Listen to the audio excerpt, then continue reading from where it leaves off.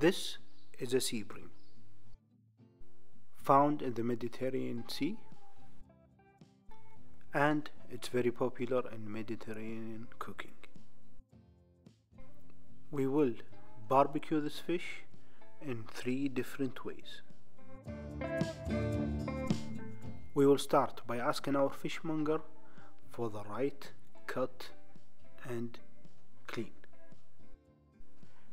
We are looking for cleaning the scales, cutting the fins, and opening the back, just like that.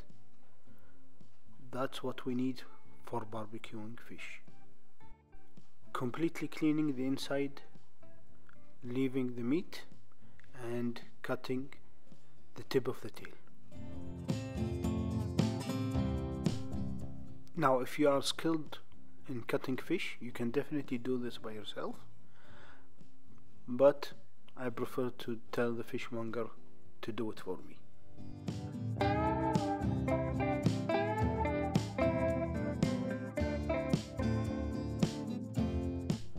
In this first method, we need to marinate the fish using the following spices: salt, black pepper, coriander powder, and turmeric powder. We will dissolve these spices using freshly squeezed lemon juice, just like that.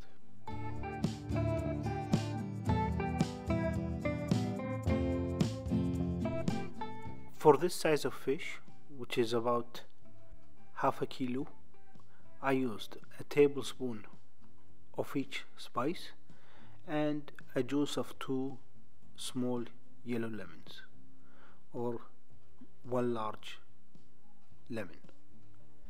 Mix all the spices together.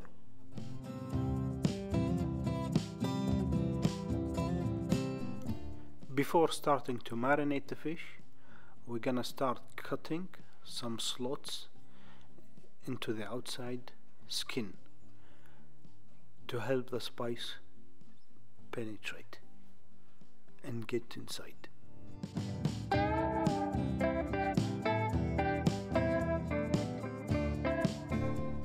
We will do that on both sides of the fish.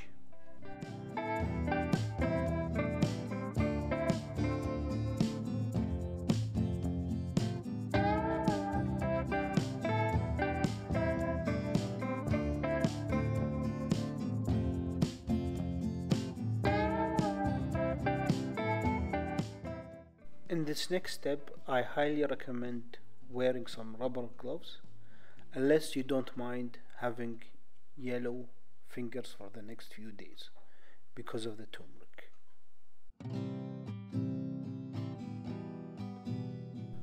Pour the spice lemon mixture all over the fish, inside and outside, just like that.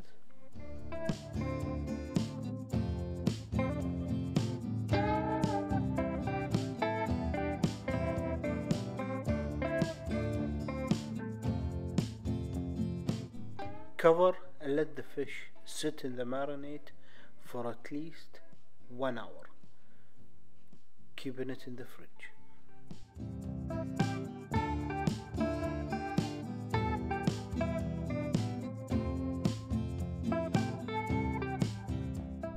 While the fish marinate for an hour, we will turn our attention to the herb mixture that will cover the fish during barbecuing. For that, we're gonna need about 2 red onions, half green pepper, some garlic, parsley, dill, and cumin seed powder. With that, we will be needing some date paste and tamarind paste. This just to give us that nice sweet and sour taste with the fish. If you cannot find date paste in your area, you can definitely use date molasses and tamarind paste. Just make sure that when you mix them together you achieve that perfect sweet and sour taste.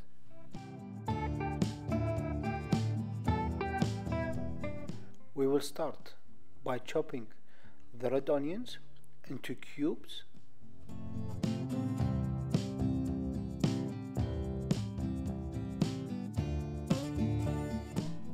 Whenever you're using this recipe, just make sure that you have an equal amount of red onions to green peppers.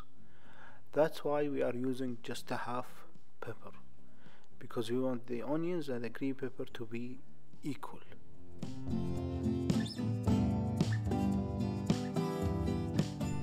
When it comes to cutting the green peppers, make sure that you remove the white part.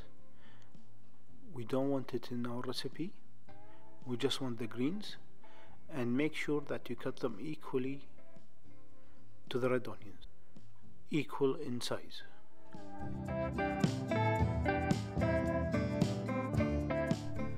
In this recipe I used about half head of garlic. I crushed the garlic cloves with the back of my knife, just like that, and then I chopped them really finely.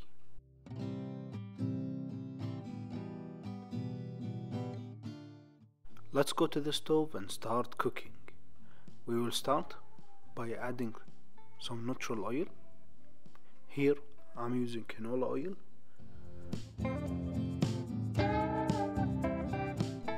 Once the oil is hot enough, we will add the red onions and the green pepper. Both will take the same time to cook. We will continue to cook them until they soften slightly.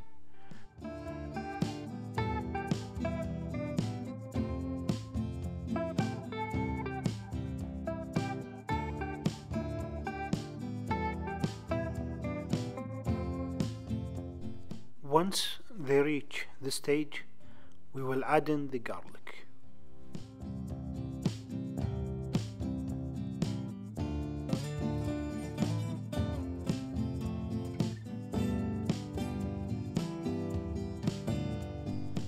Next, we will add in the herbs. Here we're adding the dill. Notice that we only add the leaves, no stem. Same with the parsley. We're only adding the leaves. We don't want any stem. Also worth noting, in this recipe we don't really need to chop them.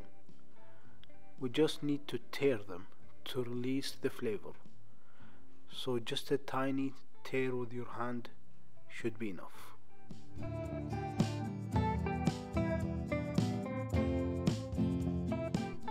Cooking the green leaves should not take that long. After cooking for a few minutes, add in the salt and the cumin powder. Mix that well.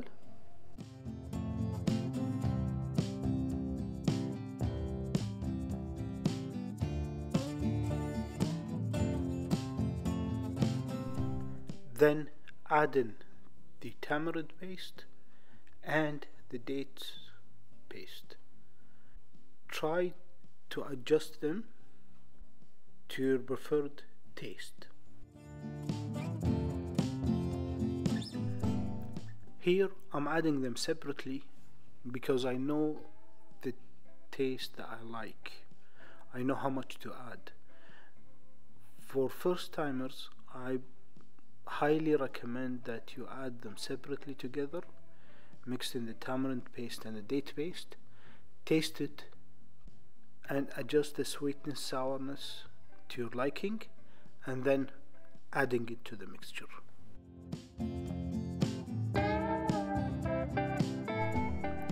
Because you will be wrapping the fish with this mixture, you need it to be sticky and with this consistency. Once it becomes like this, turn off the heat and let it cool completely.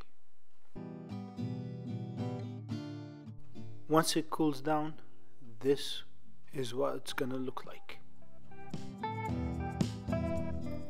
Lay down large enough piece of tin foil to cover the fish completely and spread the mixture on it, just like that. Then add in your fish to the top of the mixture, just like that, and cover it completely.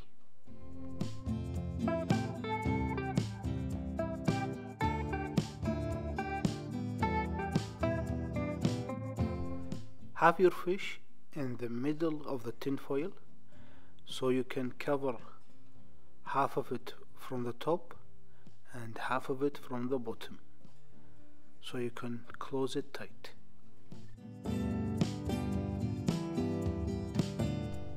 Once you cover it completely like that, close in the tin foil and get ready to go barbecuing.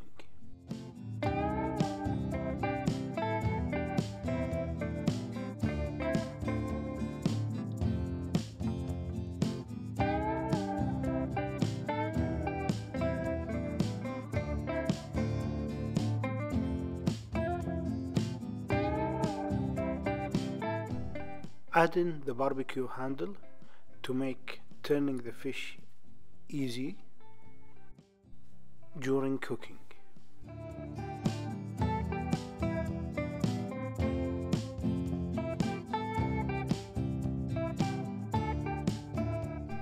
When it comes to barbecuing, you don't want the fires to be too hot, so once they reach this ash gray color, it's good to go. You can put on the fish. Here I'm making room for the fish to be on top of the coal.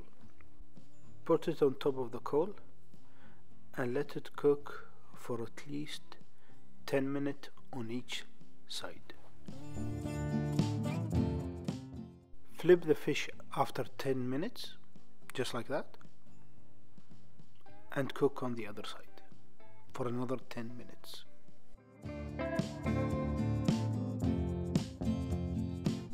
Ready for the reveal? This is the final result.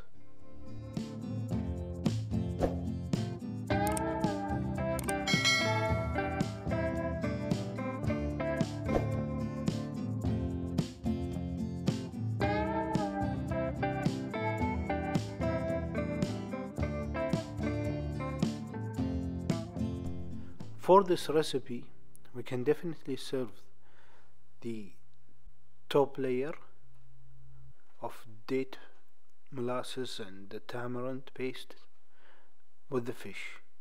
You can just scrape it together, or you can scrape it off just like what I'm doing.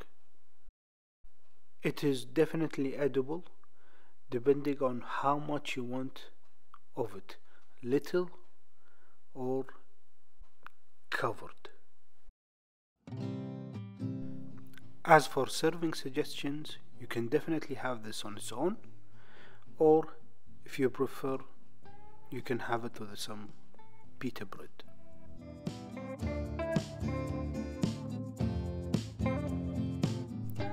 I hope you enjoyed this recipe.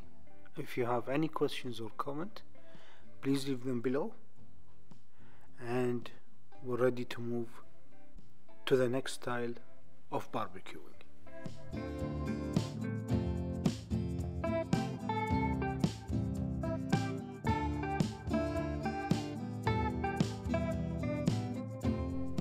For the second method of barbecuing, there are some similarities and some differences.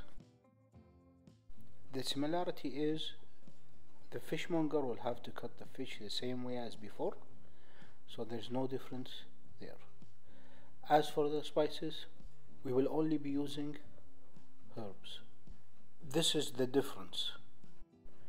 We need basil, rosemary, thyme, and sage, salt and pepper to taste, and 1 lemon.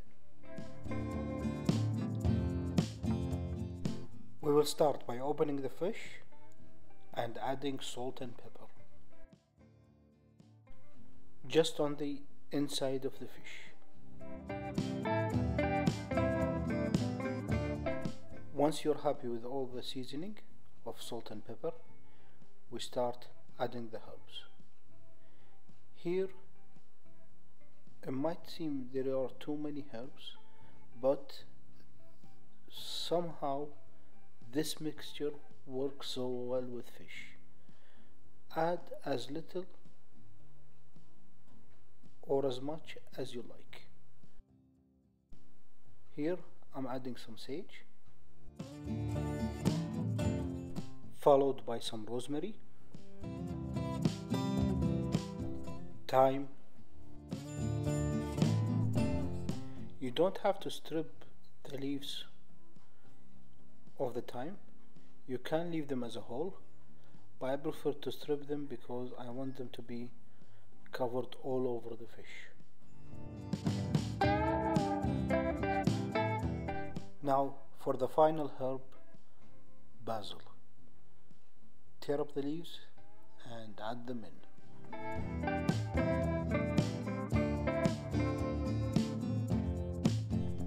For the lemon, we will cut it into slices about half an inch thick and put them inside the fish.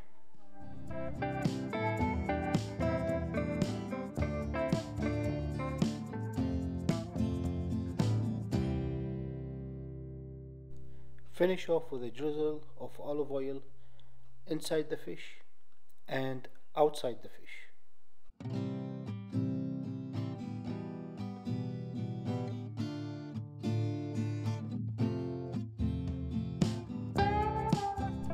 Make sure you cover the fish well with olive oil.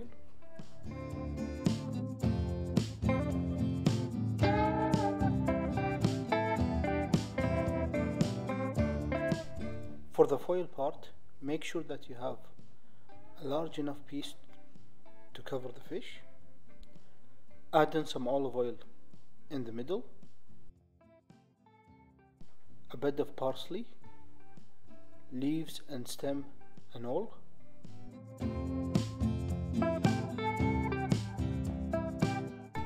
Put the fish on top of the bed of parsley and cover it again with parsley. Bury it completely.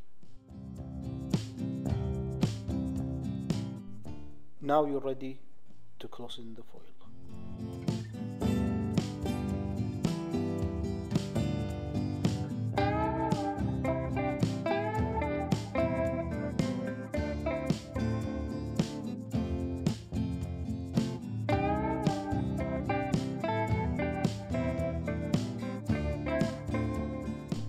Now we add in the barbecue handle for easy turning.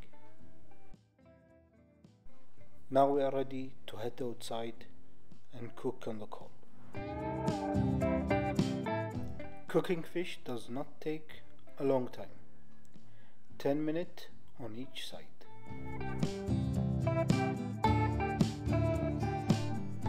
Once the 10 minutes is up, it's time to turn. 10 minutes on the other side.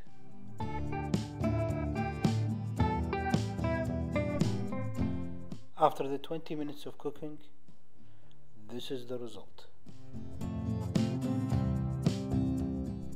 Here, for decoration purposes only, I am adding some basil leaves and lemon, slices of lemon.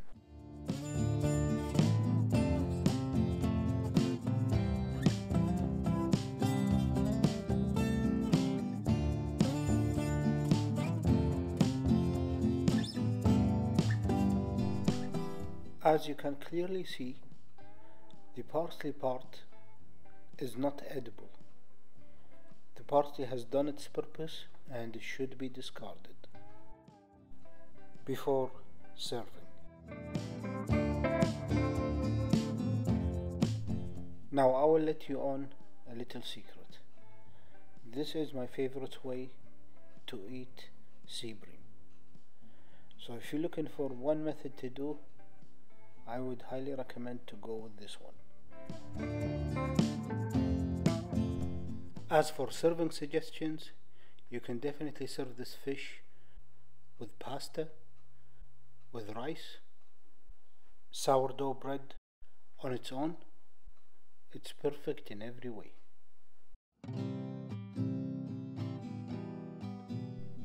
If you have any questions or comment, please feel free to leave them below.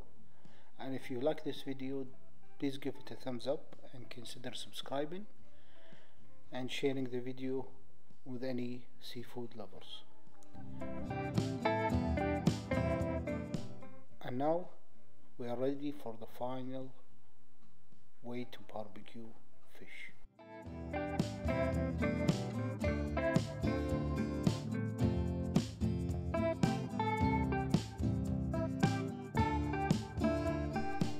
Let me start by saying that the third and final method did not come out as expected.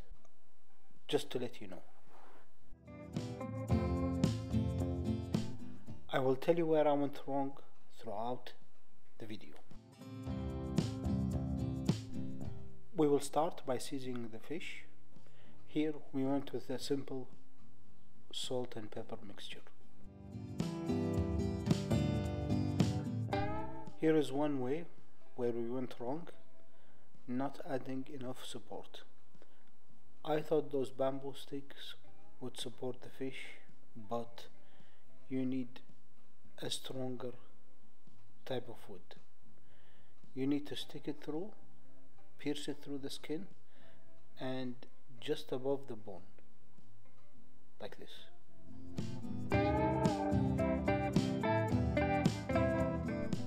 Now do the same next to it, but I recommend using a thicker and a stronger piece of bamboo so it can stand in the fire.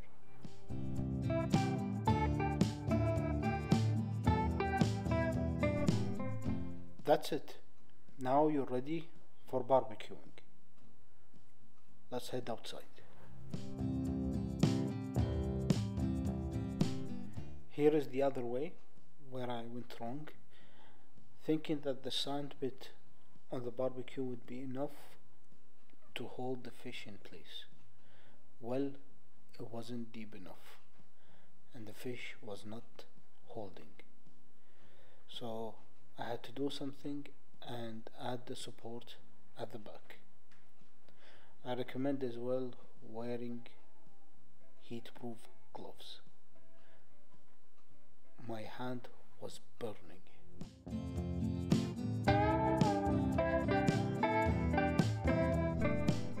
After successfully balancing the fish, it should stand something like this. Mine was not successful. There was a part in the sand.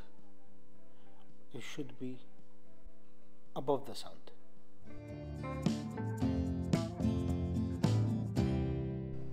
In case you are wondering what it should look like, it should look like something like this.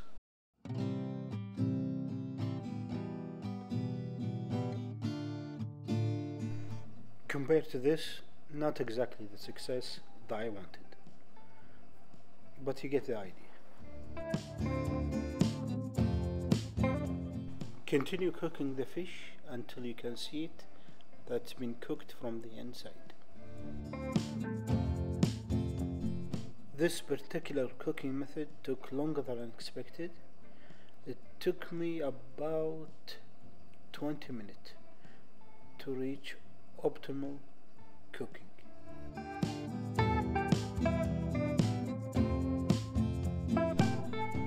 Once you get that orange glaze, the fish is ready. Start removing it.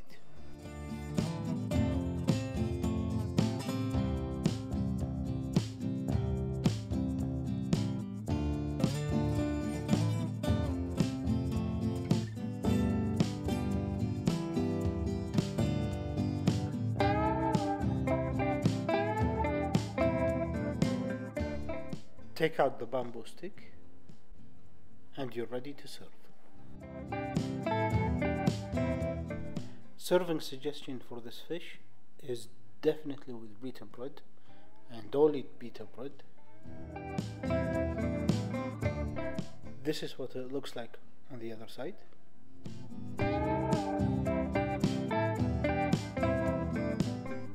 Thank you all for watching till the end.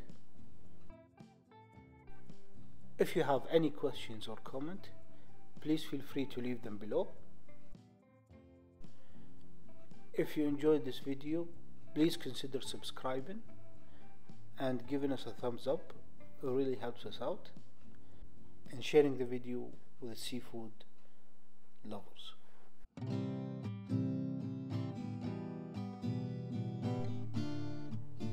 See you on the next video. Bye for now.